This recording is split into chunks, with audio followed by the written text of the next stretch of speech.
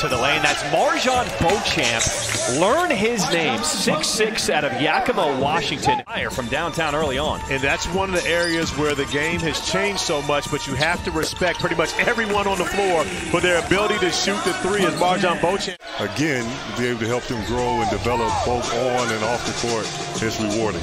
Absolutely. Sharif Abdur-Rahim, president of the G League. Sharif, appreciate you spending some time with us and all you do for the G League. Thank you for being here. But now the ability to defend the rim, those are things he's going to have to do at the NBA level to be a successful NBA player. Murphy off the mark, Beauchamp with the foul. All right, so there's probably a lot of people at home wondering, what is Harry Giles doing here?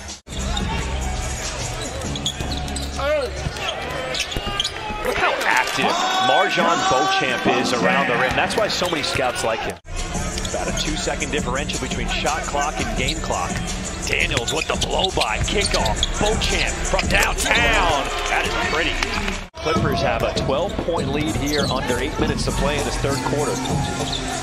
Beauchamp left alone, and he's going to let it fly. Mistake defensively. Not having that transition period is different for these guys, especially when you consider it's only their second ever game. Beauchamp in and out. Got the defense off their mark. Finishes off the glass.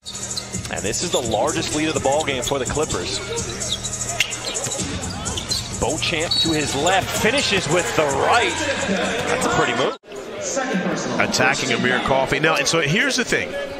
We talk about Amir Coffey, who is an exceptional offensive player. You can do it quietly. That means you can play a role and still score those points. Darling knocks down his second three of the game. He's 2 of 5 from deep. And Beauchamp answers with a three of his own.